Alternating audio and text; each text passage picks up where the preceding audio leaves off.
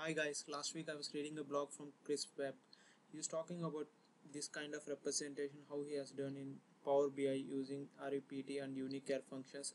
And if I want to repeat the same representation in Tableau, I don't have these two functions. However, we can do the same using space and replace. Someone has requested to answer this question in Stack Overflow, and then he has got the reply from the Alex. We are going to use the same in Tableau. I have created the data in Excel. This is the data. Searching for rating, searching 5, Gambir 4. These are the rating which we are going to represent in Tableau. And then the Unicode characters, we have the website here. I'm going to paste it in the description of this video. You can pick from there.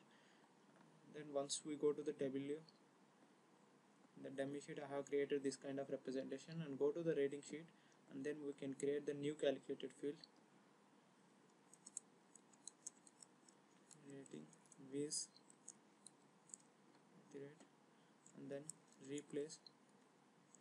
Replace is a function which will take the string as one argument, and the second argument it will take the substring. Substring is that old text and then new text.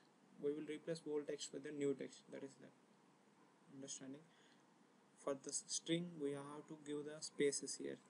We do not have repeat function. Space, how many times we have to represent the space.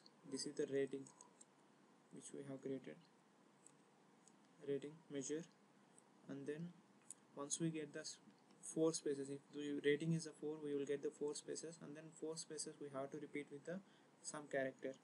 This is the string to replace, string to find actually, and then string to replaces we have to copy it from the character from this website. Sorry, this is the website. I'm going to copy.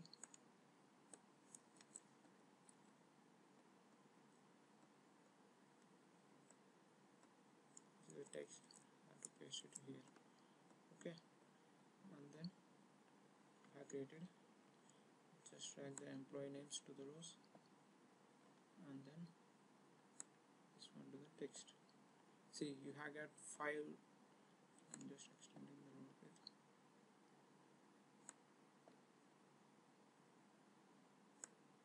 You can see this is the Gambir has a 4 rating, and Ishan Sharma has 1 rating, and Muhammad Kaif 3 rating. However, if I want to get blank star without any boldness, and then again I have to go to this one